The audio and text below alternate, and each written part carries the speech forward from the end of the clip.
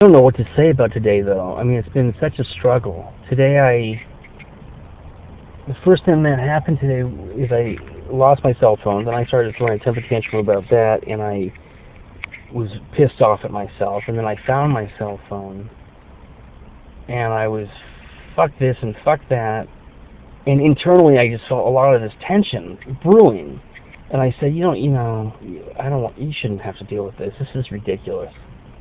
If you need help, I'm all for it. And so, you took some Ativan, and you took a little bit more than you normally would. And it is frustrating because I don't know where it's coming from, and I don't know what it is. But I feel horrible saying that. I should know what it is, and I think it has to do with procrastination and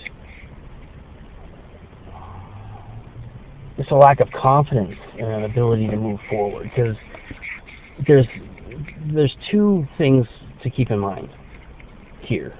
One is that you have a lot of potential and ambition, and you're inspired, and you love to do what you do, and that counts for a lot. You love motion pictures. On the other hand, you feel like a mess, you feel ADHD, you feel unorganized, and within that realm you feel a lot of guilt. And I think that's the realm that's keeping you stagnant, and I want you to move forward. And I think that the apartment in the morning, when you're not in the most, when you're not in better conditions, the apartment in the morning is difficult. You feel a sense of doubt, and the sense of doubt makes you compulsive in ways that normally you wouldn't be compulsive. So you feel a sense of doubt, and then you feel this compulsion. And it was smoking. You're fiending a cigarette, and you're fiending wanting to smoke, and that's too bad. I mean, I love you, and I don't want it that way. So I want to get better.